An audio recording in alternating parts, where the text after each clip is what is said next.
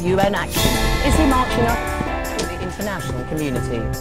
The United States will not pass from a crisis that challenges the conscience of the world. This is World News Today with me, Zainab Badawi. Also on the programme, is the struggle for Middle East peace being let down by weak leadership in the region and in America? We look at the prospects of reviving the peace process.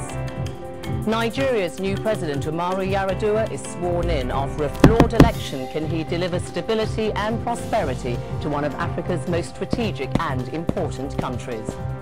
And we have a special report on the judge who's presenting Pakistan's President Musharraf with the biggest challenge to his 8-year leadership.